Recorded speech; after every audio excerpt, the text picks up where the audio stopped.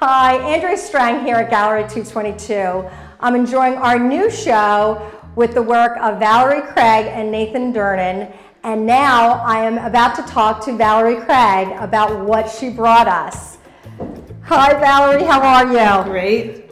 Now Valerie, for you who don't know, is an award-winning plein air artist, and that's a whole genre in itself, and you have captured it. Like, you are very well known in that area.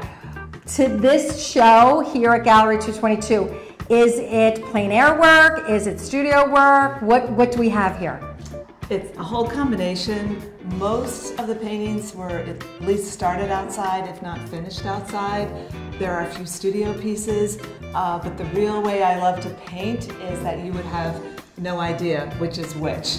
And you feel that you are in the moment, in the landscape, and it doesn't matter whether I painted in the studio or actually out on location. Yes, well, it is gorgeous. I've seen you paint. You actually, get things down very quickly, and that's a whole decision-making process, isn't it, when you're outside? Yep, it's taken a long time to be able to be a faster painter, and in some ways I'm a slower painter in the studio because I have a chance to take time, think out the design, think out and plan what I might be doing.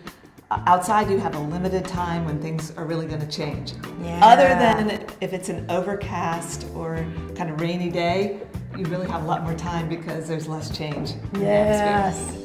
And you travel. You have gone to Ireland. Where have you been lately with plein air? I just got back from Cape Ann, Massachusetts for a big plein air festival. It was fantastic. We were dealing with the remnants of Hurricane Ian, so it was wonderfully windy and cold, and it was just so exciting to be around a lot of other artists who I admire. And then the summer I went to Ireland for the Wexford, in County Wexford's Ireland plein air event called Art in the Open, which I absolutely love.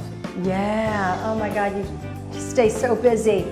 One of my favorite pieces is Muskrat Haven. I love the frame, I love the colors. Tell me about that piece. Thanks, Andrea. That piece was actually painted up on a friend's farm, and I do feel that some of my best work happens when I've been able to really tune in to a landscape, not just kind of arrive on the scene, paint, leave, go paint someplace else. And that's a place I've visited a lot, and I will paint there day after day and kind of just hunker down by that creek. And the title, Muskrat Haven, came from, I heard a splash near me. And that also happens when you're so quiet. Eventually, the animals or whatever wildlife lives there, you become part of the environment. Oh, and I saw something I didn't recognize, and I just guessed it might be a muskrat. Another day I saw a beaver, so it's really special, some of the things that take place. That's great.